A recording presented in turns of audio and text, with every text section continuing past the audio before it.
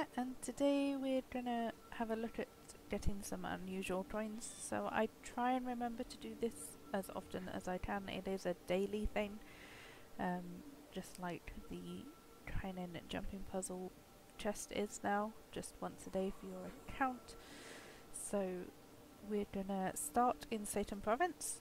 You can see we're down here in Seitung province at the Monastery waypoint, and I'm currently stood just up from it.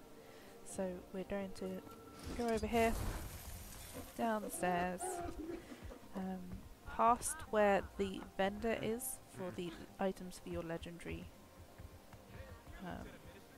weapons, under the tree, and you see these rocks here. We're just going to pick them up. It can be any one of these rocks. You can just run around in a circle. See, it's this one today.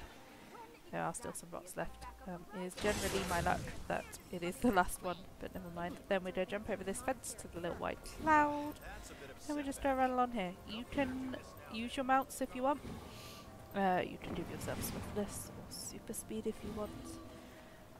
Or you can just run, because there is a time limit on this, but it's really generous.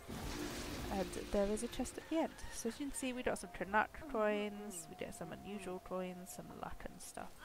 So we're just gonna go around here.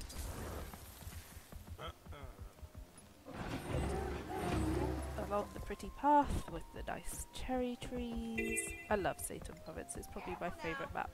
It's the prettiest. And then we're gonna take ourselves a focus because... Ooh, what is wrong with my weapon sets?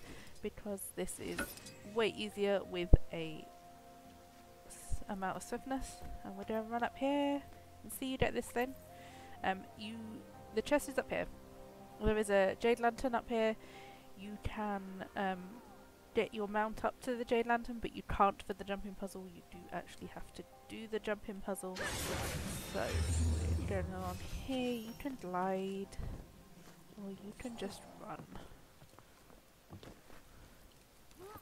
Now, I am not very good at jumping puzzles, so I tend to wait for my swiftness to go off cooldown because it makes it easier. If you have a class that actually keeps full uptime of swiftness, then it is easier. I don't know why I keep ending up in that tree, but I just prefer to have it because it makes me glide less, and then never mind. It just fell off there. As I told you, I'm not great at jumping. I just dare do this again.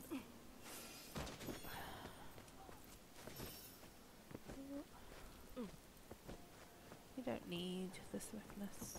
It just can help, but it can also hinder a little bit. So, there's one checkpoint.